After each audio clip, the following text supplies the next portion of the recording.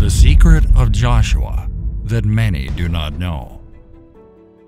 Joshua was one great man who knew how to move and act as soon as God spoke. Everything God said to Joshua, he moved to do it, which was why he could walk well in Moses' shoes after his demise. God desires an obedient lifestyle, where we obey His voice whenever He instructs us. This is why we must desire courage, just like Joshua, to overcome every form of doubt that keeps us from moving forward with God's instruction or plan for us. Joshua chapter 3 verses 1 to 17. The Lord said to Joshua, "This day I will begin to magnify and exalt you in the sight of all Israel, so that they may know that just as I was with Moses, I will also be with you. You shall command the priests who carry the Ark of the Covenant, saying, when you come to the edge of the waters of the Jordan, you shall stand still in the Jordan." Joshua said to the Israelites, "Come here and listen to the words of the Lord your God." Joshua said, "By this you shall know that the living God is among you, and that He will without fail drive out from before you the Canaanite, the Hittite, the Hivite, the Perizzite, the Girgashite, the Amorite, and the Jebusite. Behold, the ark of the covenant of the Lord of all the earth is crossing over ahead of you, leading the way into the Jordan. So now take for yourselves 12 men from the tribes of Israel, 1 man from each tribe."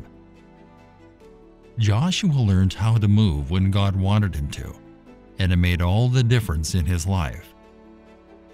Naturally, a farmer doesn't have the luxury of an entire year to plant certain crops, because there are only specific months in a year that he can plant. Sadly, if he misses the planting season, that means he has missed out of his productive cycle for that year. He may have to wait for the next planting season.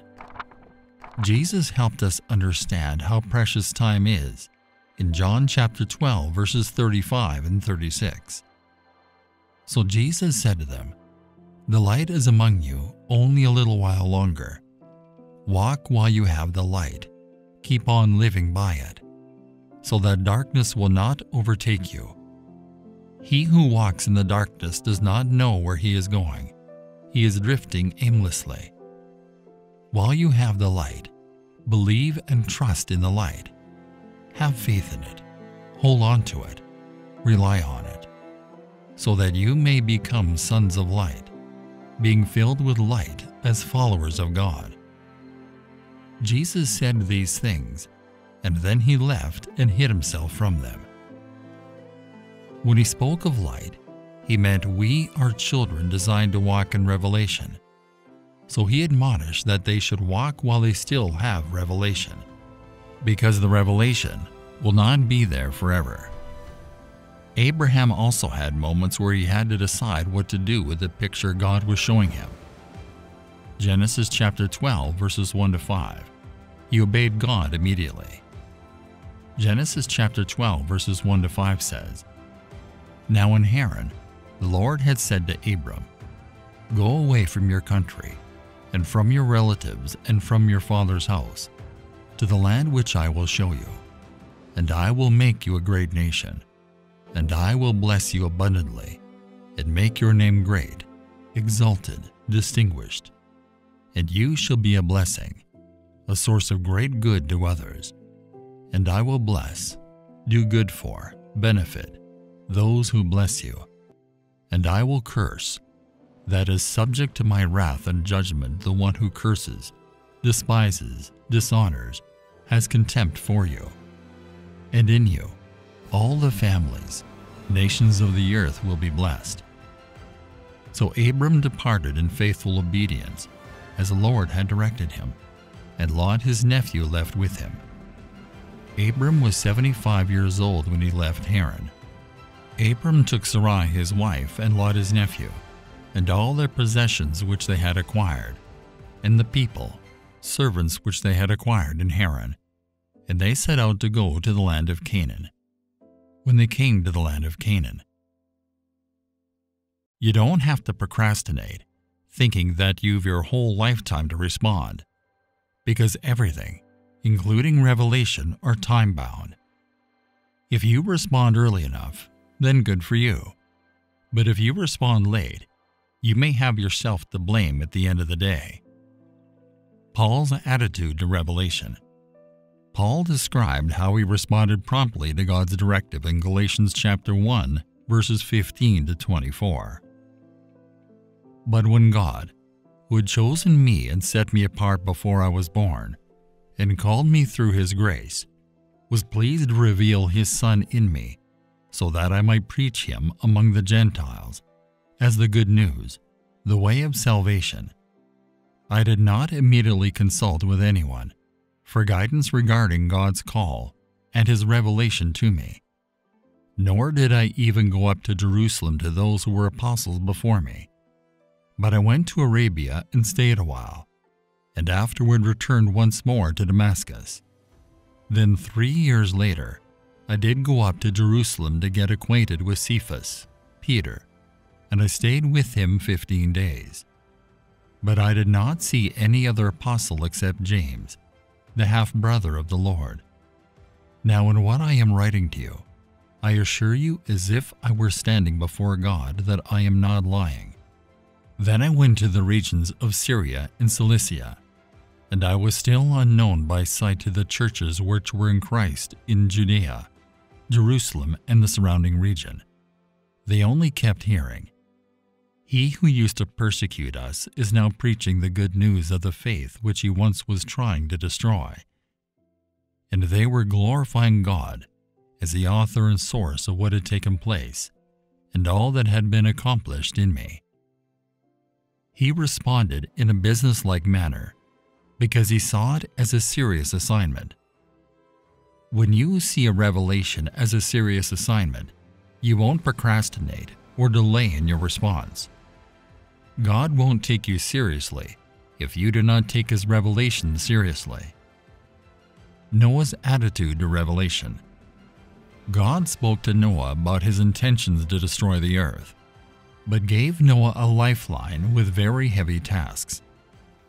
Noah didn't procrastinate, despite not having the expertise to build the ark and the enormity of the tasks, but he went straight into action immediately. God unveiled the plans to him in Genesis chapter 6, verses 12 to 22. God looked on the earth and saw how debased and degenerate it was, for all humanity had corrupted their way on the earth and lost their true direction. God said to Noah, "I intend to make an end of all that lives, for through men the land is filled with violence. And behold, I am about to destroy them together with the land. Make yourself an ark of gopher wood. Make in it rooms, stalls, pens, coops, nests, cages, compartments, and coat it inside and out with pitch, bitumen. This is the way you are to make it. The length of the ark shall be 300 cubits, its width 50 cubits, and its height 30 cubits, 450 feet by 75 feet by 45 feet.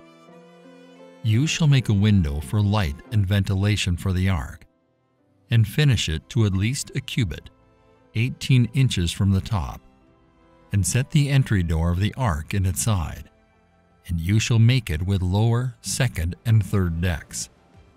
For behold, I, even I, will bring a flood of waters on the earth, to destroy all life under the heavens in which there is the breath and spirit of life.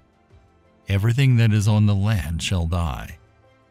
But I will establish my covenant, solemn promise, formal agreement with you, and you shall come into the ark, you and your 3 sons and your wife and your sons' wives with you.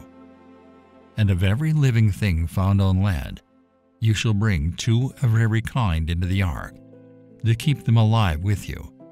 They shall be male and female. Of fowls and birds, according to their kind. Of animals according to their kind. Of every crawling thing of the ground according to its kind. 2 of every kind shall come to you to keep them alive. Also, take with you every kind of food that is edible, and you shall collect and store it, and it shall be food for you and for them. So Noah did this, according to all that God commanded him. That is what he did. We must note that revelation fades when we do not put it to work. It is easy to blame others for the delays we see around us, but it is much more necessary to value the revelation our Father shows us, so that we can act on it urgently.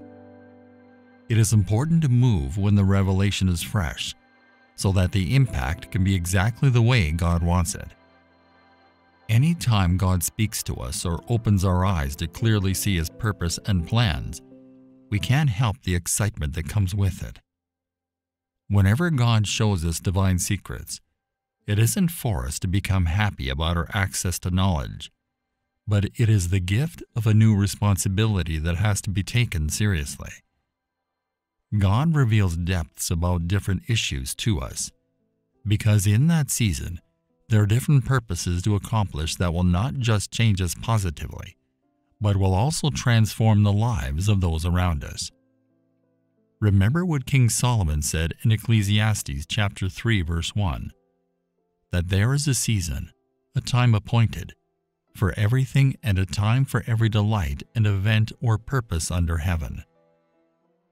When God speaks to us about a change of lifestyle, steps to take, or on what to do in certain situations, but we waste so much time delaying instead of summoning the courage to take the step, we are simply forgetting that time and opportunity are both very important tools for the fulfillment of God's grand plans. When we play with God's instructions instead of obeying, we may never get that opportunity again. Let us pray. Father, thank you for being the rock of my help. Thank you also for speaking to me and opening my eyes to receive insights that are meant to build me up. Just like Joshua, I ask for courage so that I can move when you speak to me, and so that I can act on every instruction you have for me the way Abraham did. Help me to value time. In Jesus' name I ask. Amen.